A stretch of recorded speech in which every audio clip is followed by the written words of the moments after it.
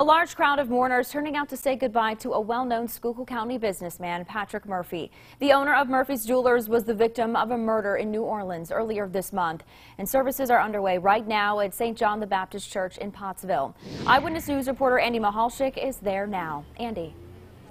And good afternoon, Kelly. We're standing outside St. John the Baptist Roman Catholic Church here on Mahatongo Street in Pottsville. The funeral mass for Patrick Murphy is just getting underway. As you see, a large crowd, people turning out here to the church to bid their farewell and say goodbye to a man so well known in Pottsville and throughout the Schuylkill County area. Let me show you some video taken a short time ago as people came from the funeral home to the church here to pay their respects.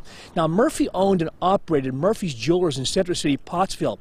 His grandfather started that business back in 1913. Murphy was known as a mover and a shaker in this community. He would always lobby very hard for economic development in the city of Pottsville, as well as being a big-time supporter for nonprofit and charitable groups across the county. Now, he was stabbed to death back on February 28th inside the Empress Hotel in New Orleans.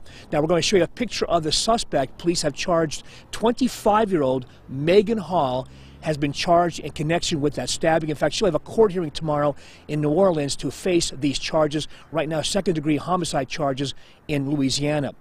Now, Murphy, after the funeral mass, which should take about an hour or hour and 15 minutes, Patrick Murphy will be laid to rest at the Calvary Cemetery here in Pottsville.